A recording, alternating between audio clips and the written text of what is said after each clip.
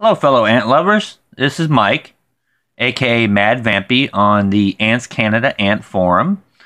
We've got a new product that's going to be coming out shortly here. It is a test tube adapter. Okay, what it does is it takes a 17 millimeter plastic test tube and adapts it to a 3/8 inch poly tubing. Okay, which is a very common tubing we use in a lot of our nests. All right. We know that the 17 mil tube will turn around and fit directly into the hybrid nest. Well, there's other nests out there that only have access via 3/8 inch poly tubing. All right, so what this product will do for you is you take this, snap it onto a 17 mil plastic tube, test tube that is. All right. Then on the other end, take the poly tubing and simply insert it in there. Boom, there it is. You now have adapted a poly tube 3/8 to your 17 mil tube. All right. Most commonly, a lot of the other nests actually just have, and a lot of homemade nests just have a 3/8 inch poly tube hanging out of it. And that's their transfer tube between their outworld or however they want access to it.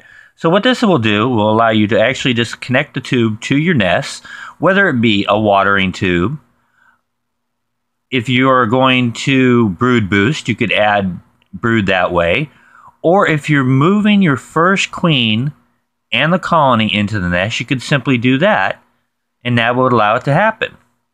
All right, another thing you can do with this product is, all right, say that you have your queen in here, cotton in here, and your other cotton's in this section, and the watering section has gone dry. You've got to transfer to another tube, unless you're ready to go into the nest by then. Most people take two tubes. We'll call the one on the left the queen tube. We'll call this one the new fresh watering tube. And what they do is basically bonk, stick it together and run tape on it.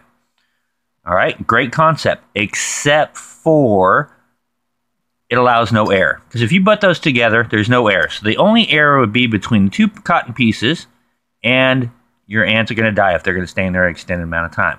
So what you can do is get two of these adapters. Take one and put it on the queen tube. All right. Take the other one. Put it on the other new watering fresh tube. Take yourself a piece of poly, however long you want. I usually use about 3 inches. Okay. If I can find them somewhere, my scissors. Okay, so I've got to find my scissors. Sorry, guys. I know it's in here somewhere. Oh, this is embarrassing. I know they're here.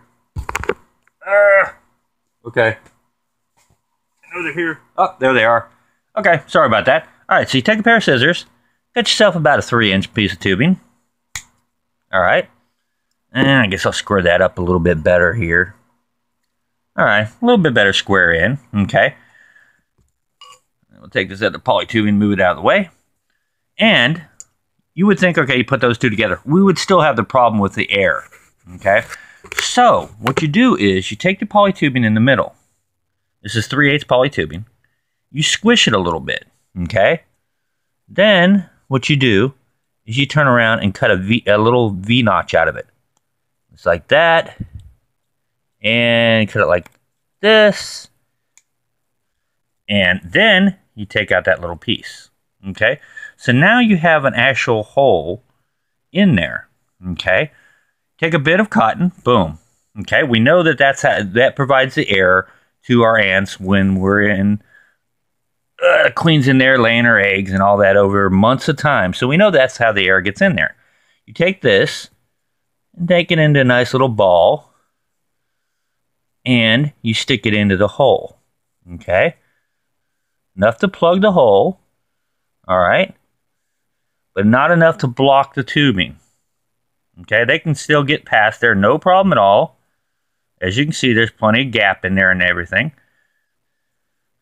You take this, insert it into this one side, which would be the queen tube. You insert it into the other freshwater tube. Boom. You now have a coupling which will allow air. This side with the freshwater tube, you would cover up with something so it was nice and dark. This side you would apply light and or heat to. Don't burn your ants. And that would cause them to migrate, once, especially when the side gets dry, migrate over into the freshwater tube. Okay? And like I said, now you're getting air also, so they're going to survive.